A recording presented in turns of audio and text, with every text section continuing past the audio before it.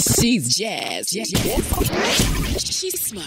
It's the Jazzy Report on the D.L. Hughley Show. The Trump campaign is opening field offices in swing states targeting black voters. The campaign is leasing locations in Detroit, Cleveland, and Milwaukee, and 5 sites in Florida, including locations in Tampa, Tallahassee, and Miami. The offices will be used for campaign events and activities, as well as meet and greets with the surrogates. Well, here's the thing that's interesting.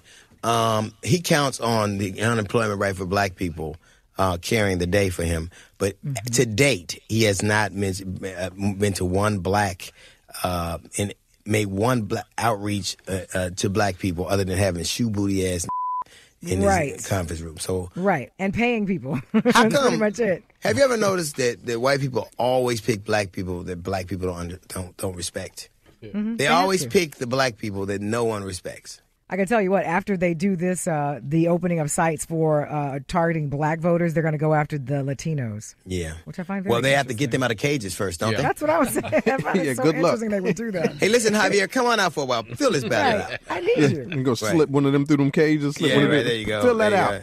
So according to science, marijuana can mess with your memories. Research suggests that people are far more likely to form false memories when they are high. They found that just one puff of weed made people very suggestible, even to planted memories, as the result of leading questions than they were when they were sober. What did you just say? Huh? Exactly. Yeah. Exactly. What's up, D?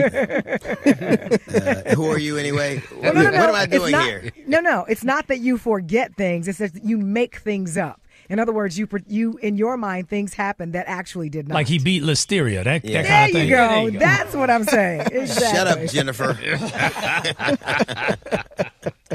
So doctors want to remind you that there is no medical evidence that putting frozen potatoes inside your rectum can cure hemorrhoids. Several websites are advising to insert potato slices into your rear, basically, and leave it there for about 30 seconds for 3 to 5 days. They say it has astringent properties that can address the itchiness, while cool temperatures helps prevent swelling. From the Richard Gere School of Hemorrhoids. It ain't true. Right. Got to get that gerbil something to eat, Jack. That's so nice. Can I interest you in some waffle fries? Right. You in the kitchen slicing potatoes. There's a way better way to mash your potatoes, bro. Here, Fievel. Here. Disgusting. But it doesn't work, so don't do it, okay? You ain't got to worry about me jamming a potato, man. I'm just saying. All right. Thanks for the public service announcement. I'm sure the people somebody at Wendy's right now. Hey. All right. So Flavor Flav was kicked out of Public Enemy after a disagreement over Bernie Sanders. So apparently some of the other members, and I am a huge fan of Chuck D. Chuck D said the dopest things. One of the dopest things I've ever heard. If I can't change the people around me, I got to change the people around me, right?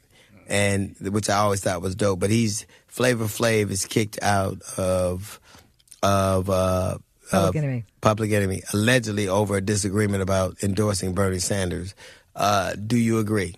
877-242-2426. Also, just up on Twitter at DL Hughley Radio or on Facebook, The DL Hughley Show. And, of course, our website is thedlhughley.com. It's The DL Hughley Show. More fun for you during the weekday. Are you crazy? You're funny. You crazy. You really are crazy. Keep it on the DL Hughley Show. Damn straight.